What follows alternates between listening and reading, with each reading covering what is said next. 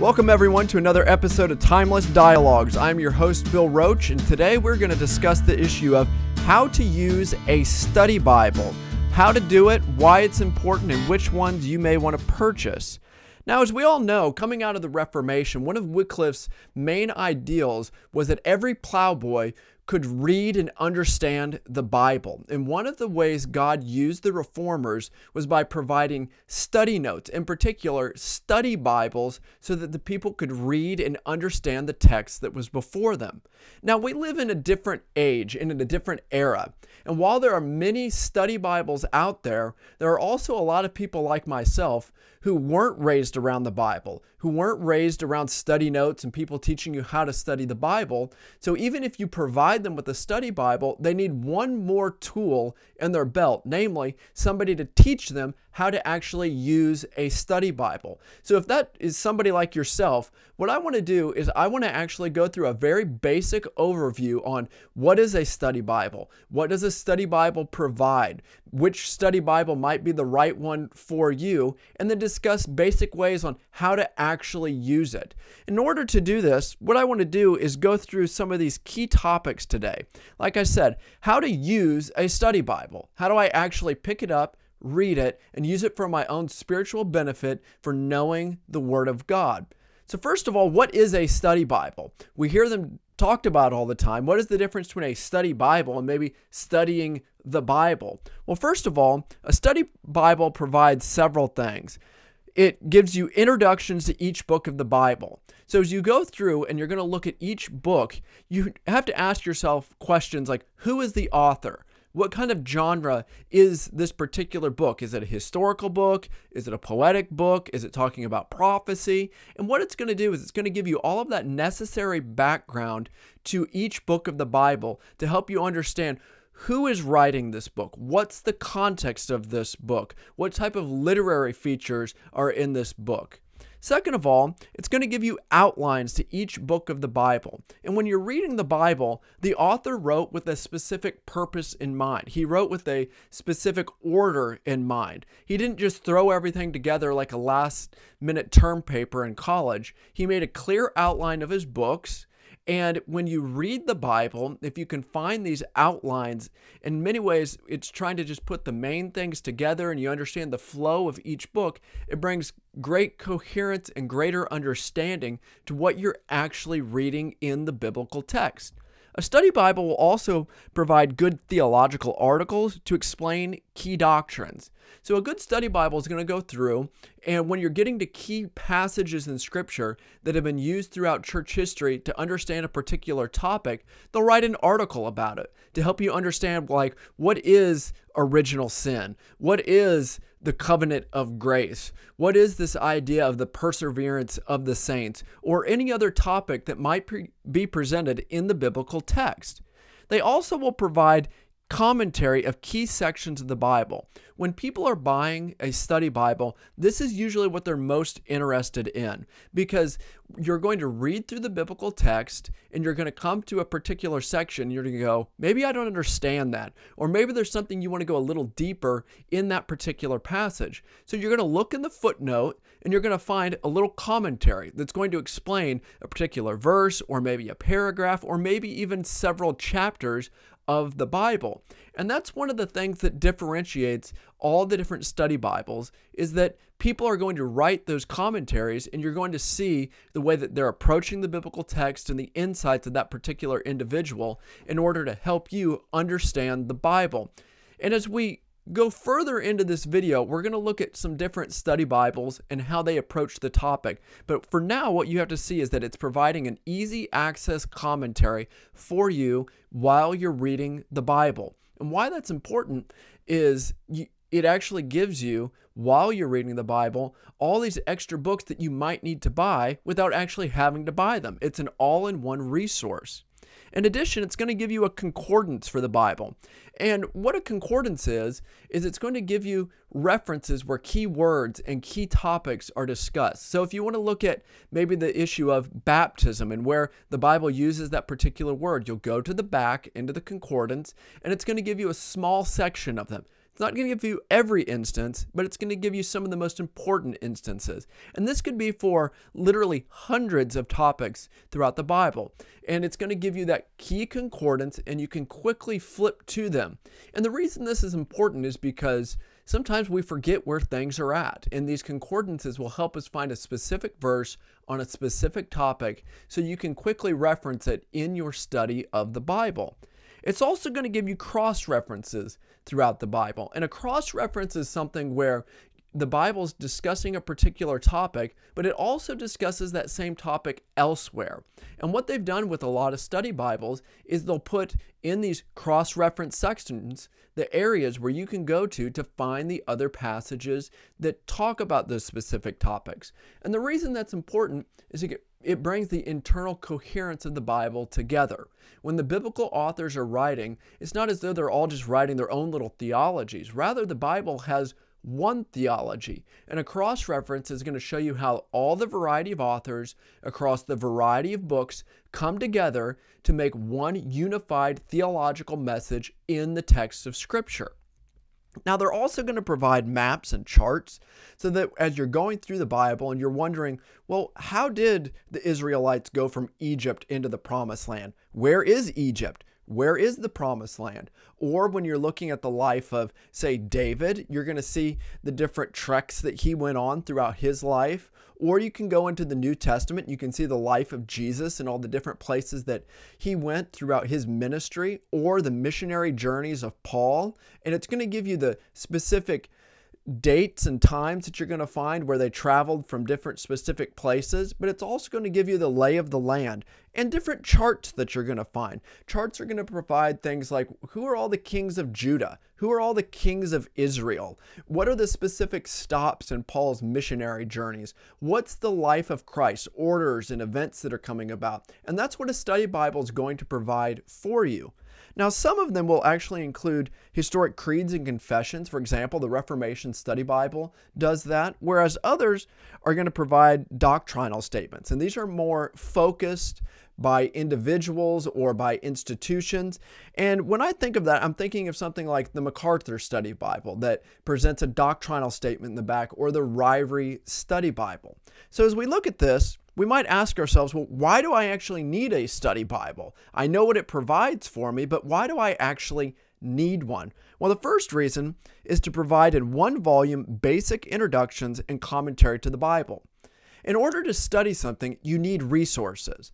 And one of the things about a study Bible is that it's in one volume. It can go with you anywhere. So whether you're at the beach or in the mountains, whether you're overseas or sitting in your office or in your living room, you have all of those resources in one place. Now, they might not be the most exhaustive resources, but they're going to be enough to equip you where you're at to read the Bible. Now, they're not made to be the most exhaustive resources. We have extra books in order to accomplish that end, but the purpose of a study Bible is to really just boil all of those things down for an easy access guide for you to read and understand the Bible. The second thing is that if it's a good study Bible, it can help protect you from embracing false doctrines and teach you orthodox doctrines. You know, one of the things that we found with the Geneva Study Bible is that the Reformers put notes into the biblical text so that when people were reading the Bible in their own language, and maybe they didn't understand it, or they had the influence from outside organizations or maybe outside churches or outside movements, they could read these notes and get a clear correction against false teaching and a clear embrace and vision of orthodox teaching. So again, if it's a good study Bible, it's going to protect you from error and teach you that which is good. Now, there are some really bad study Bibles out there. For example, the Dake Study Bible is riddled really with heresy. It's going to teach you false doctrines. It's going to give you a false view of God. Or you can have what might be study Bibles from the different cults, where they're going to give their commentary on the biblical text that are just erroneous. They're false. So what you need is to pour into this idea of finding a good study Bible from trusted resources. And if it's a good study Bible by trusted resources, it's going to accomplish that goal. It's going to help you learn the Bible. It's something that you can rely upon, and it's something that you can trust for years throughout your life. In addition, like I said, they provide a commentary at a level for the average person.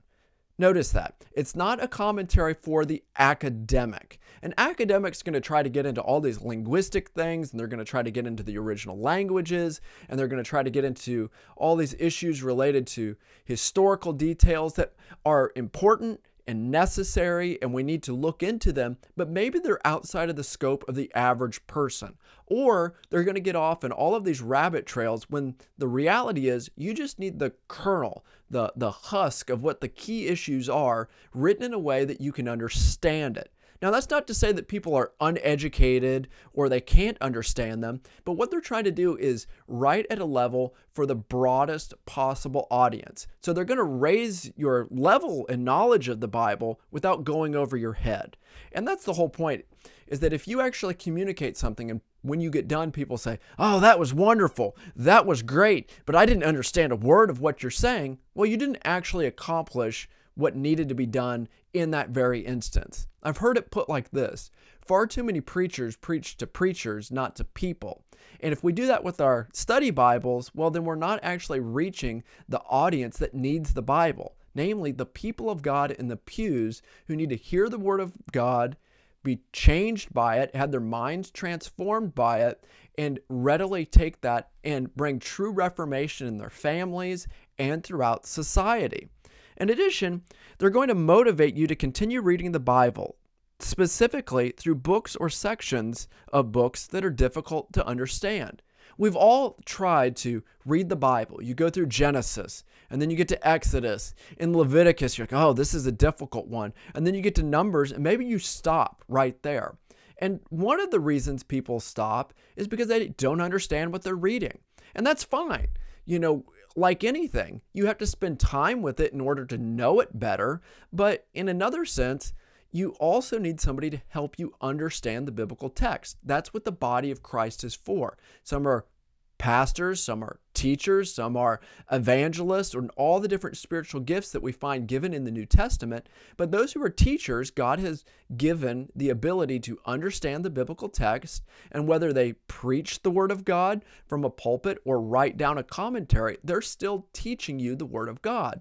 So it's in many ways the head and the hand and the rest of the body coming together to equip you to understand the Bible. But notice, it's looking at specific passages that might be difficult. And one of my encouragements for you is that if something's difficult, don't stop. Keep pressing through, keep reading through that book of the Bible, and spend time in those study notes trying to understand what it's actually trying to communicate to you. Also, a study Bible is going to provide manageable reading plans through the Bible. Like anything, you can't eat an elephant in one bite. You got to eat it in small chunks, one bite at a time. You don't run a marathon and get prepared for a marathon by just going out one day saying you're going to run the whole thing. You have to train. You have to work your way through. You have to take manageable pieces and make manageable goals to get through any major objective in life. And the same is with the Bible. If you don't really have a good plan for getting through the Bible, you will stay away from the harder passages. You'll kind of float to the passages that make you feel good or that you're most comfortable with. But if you have a good reading plan through the Bible, and these are just one of many, there are a variety of reading plans that can be provided for you, it's going to help you set goals and meet goals through the biblical text. And it's also going to encourage you to read sections and portions of the Bible that maybe you wouldn't want to read. So like I said, in one volume, a study Bible is going to teach you orthodox doctrine at your level in a way that you can understand the biblical text and encourage you to get through those biblical texts. Now, here's the big question. How do I actually use a study Bible? When I get one, say you get one for Christmas or your birthday, or you're at a bookstore, you buy one online, it arrives, you open it up and you look at it and you might be overwhelmed. There's all these notes and there's all these cross references, but how do I actually use this text? Well, first of all, I would encourage you to read the introductions to each book. Take the time and go and see who is the author, what's the literary type, what's the flow of the biblical text that's being presented to us. Second, review the outline for each book of the Bible. Now, notice I said for each book of the Bible. as you're going through, we realize that Matthew is not John, and John is not Romans, and Romans is not 1 Samuel. They all have their own outline. And in order to understand each book of the Bible, you actually have to understand the basic outline and flow of each book of the Bible.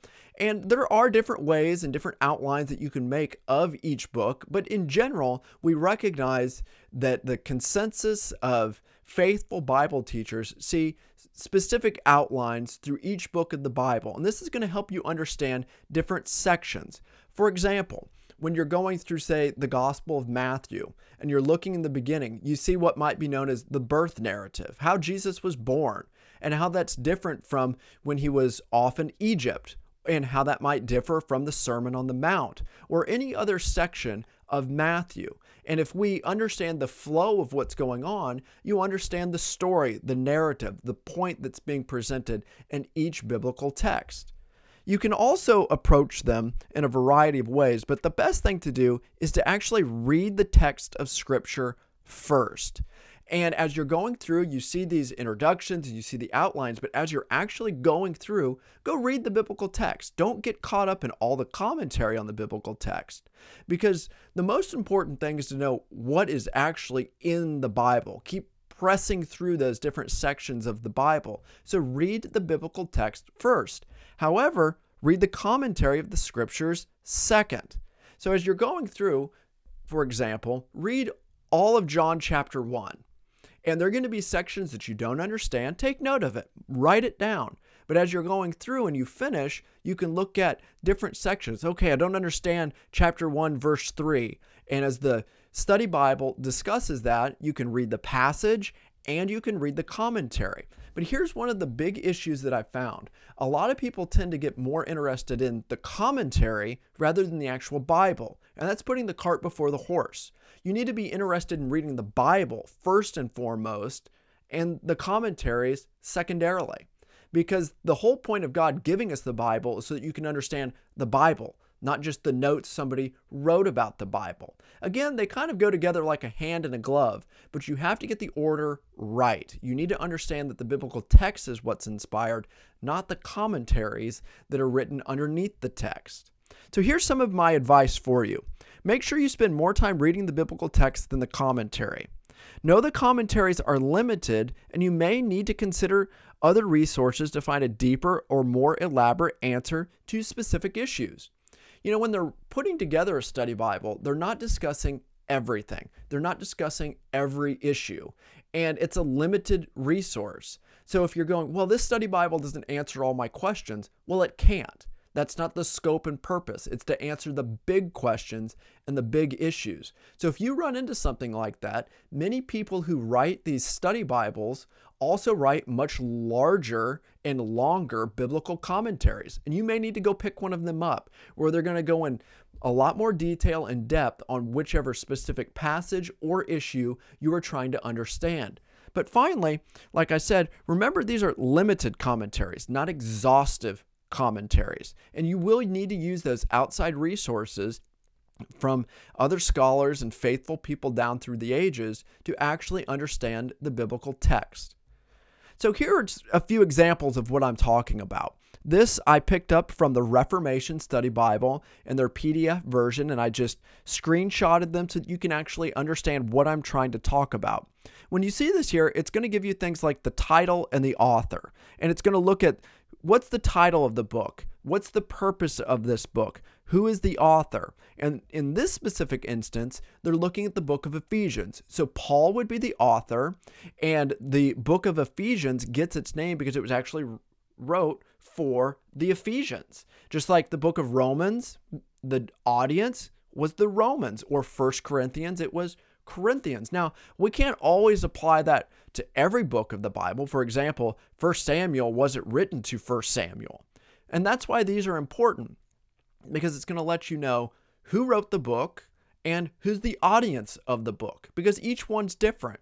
That's why I said, as you're going through, you need to read these introductory materials to understand who is the author, who is the audience, what are they trying to communicate. here are other things that it's going to look at. The date and literary features. When was this book written? To whom was this book written? And in which genre was this book written? And by genre, it simply means things like this. When the Bible presents a historical narrative, such as Genesis 1 through 11, or the whole book of Genesis, or the history of Israel and the kings, or the life of Christ, those are written with specific historical narratives in place. But they differ from something like the Psalms, which may have historical things that they're discussing, but it's using poetry.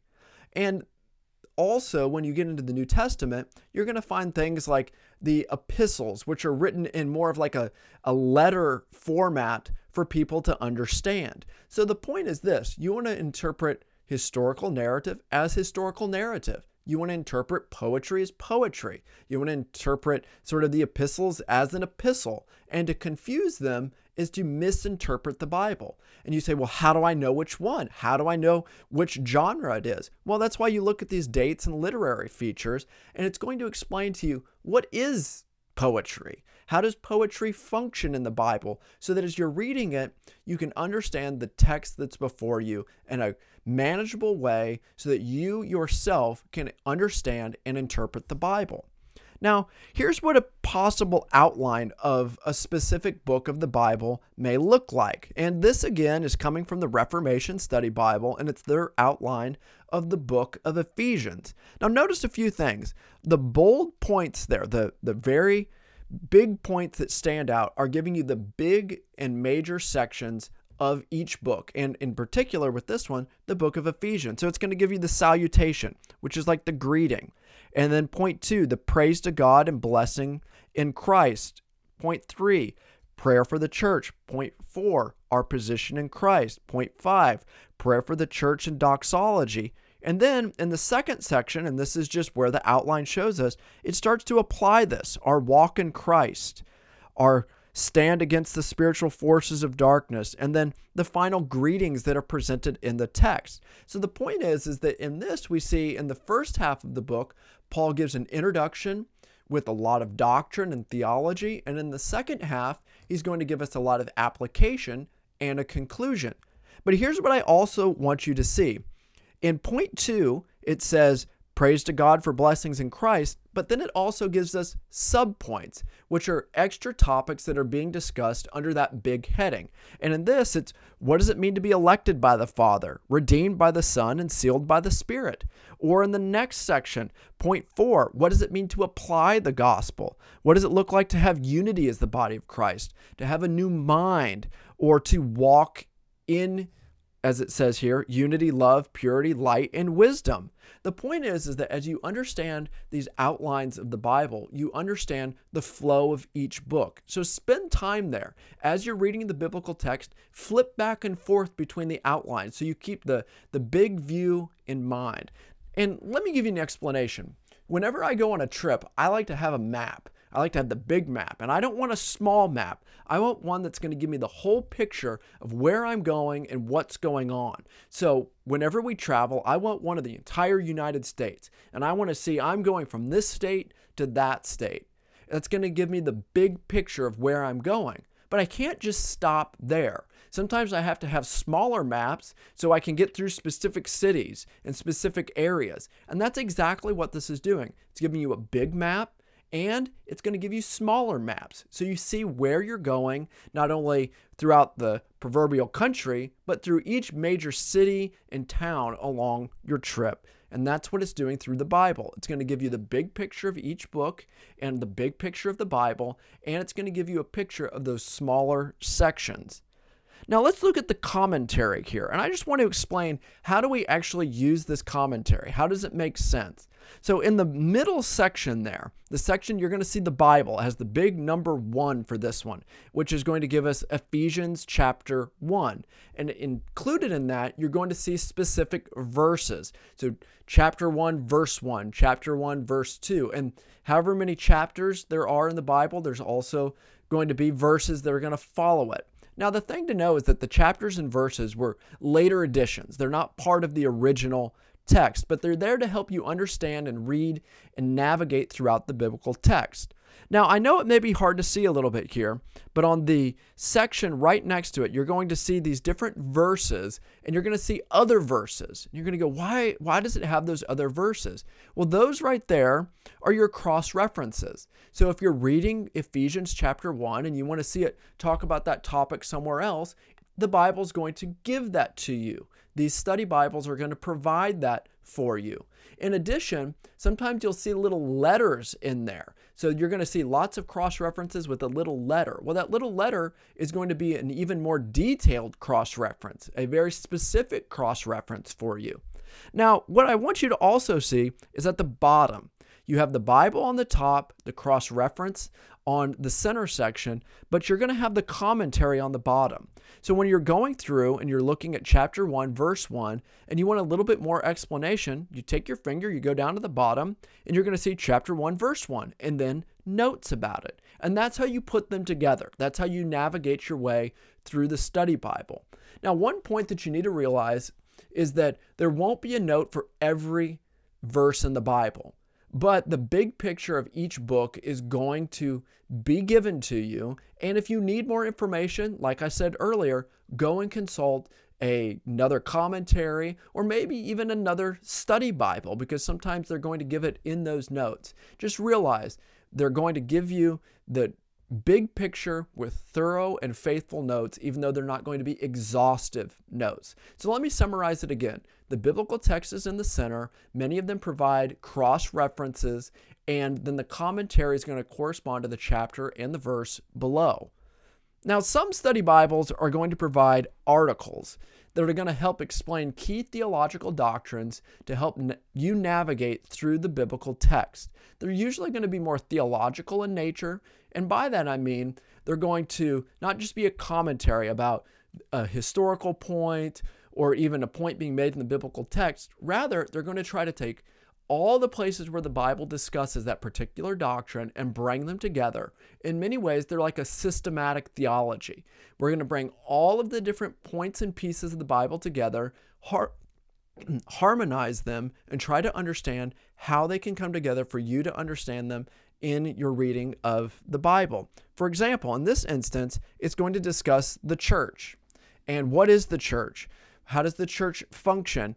What does it mean for us to say that we're part of the body of Christ and part of the church? So again, it's going to be key articles to help you understand big systematic doctrines. So here's the big question. Which study Bible should I buy? And this is a big question that you need to answer for yourself. In my personal opinion, I recommend 3 study Bibles: the Reformation Study Bible, the ESV Study Bible, and the MacArthur Study Bible. Now, there are differences between each of them. They're all faithful, they're all orthodox, but here's some of the difference. The ESV Study Bible is something that's going to be given from a host of confessional evangelicals committed to evangelical orthodoxy, but it's going to bring a whole variety of scholars together to discuss the biblical text. They're going to give you a more broad approach to the different interpretations that people might have. For example, they're going to discuss the book of Revelation, and they're going to explain the pre-mill view, the a-mill view, the post-mill view. They're going to discuss maybe an idealistic view, all these different approaches to the biblical text. They're going to give you a variety of different ones. They're not going to really just lock down on a particular view. But again, when it comes to the essentials, the first order issues of Christianity, they're going to be in uniformity with these other study Bibles. It's not like they're going to present something like, here's the deity of Christ and the non-deity of Christ. They're going to be fully committed to the deity of Christ in those instances. Now let's take another one, the Reformation Study Bible. It's going to be committed to really an understanding of the Bible from the Reformers. So like the ESV Study Bible, they're going to have different scholars that are coming together, but all of these scholars are going to be reformed in their understanding of the biblical text. And one of the things that you're going to find with the Reformation Study Bible is that they're going to try to remain consistent with that perspective. And the articles are going to be written from that perspective. And another thing that the Reformation Study Bible is going to do is it's going to give you creeds and confessions in the back of the Bible, the historic creeds, the Apostles' Creed, the Nicene Creed, but it's also going to give you confessions like the Belgic Confession or the Westminster Confession. It's also going to give you catechisms like the Westminster Shorter and Larger Catechism.